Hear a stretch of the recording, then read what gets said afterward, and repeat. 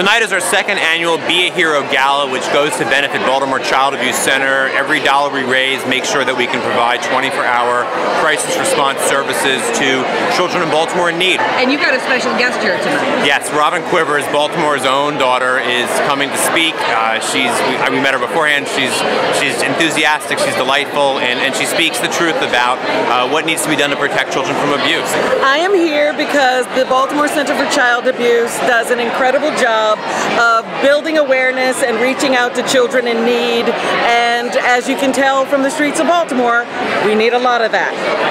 We originally had our event down at the power plant live, and it was really exciting, and we had an amazing program planned, and then the riots started in Baltimore, and we had to change our venue and everything. And through it all, what kept us really connected to our cause was seeing everything that was going on. We know the children of Baltimore really need what we do. They're the ones who are seeing the trauma. They're the ones who are being abused. They're the ones who are in the front lines, and they need our help. And at the end of the day, that's what we're here to do, to make their life just a little bit better.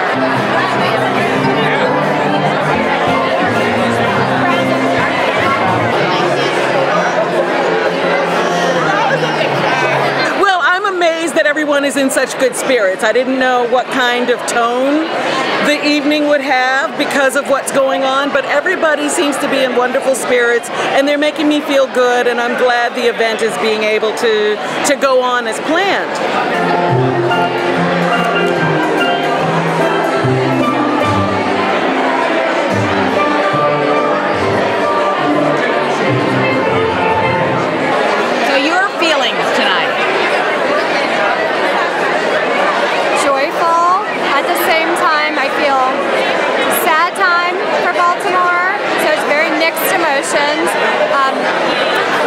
The event grew from last year. We had almost 750 people here tonight.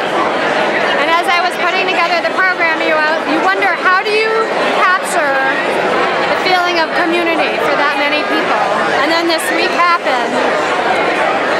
And it's like, how can you not capture community? Because that's really all we have at the end of the day.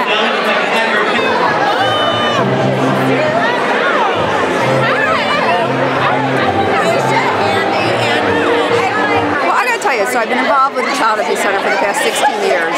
And if you had asked me 16 years ago if we'd be able to host an event with 750 people, I would have told you were out of your mind.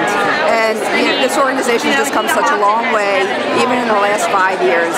And it's a place that's dear to my heart, and I love it.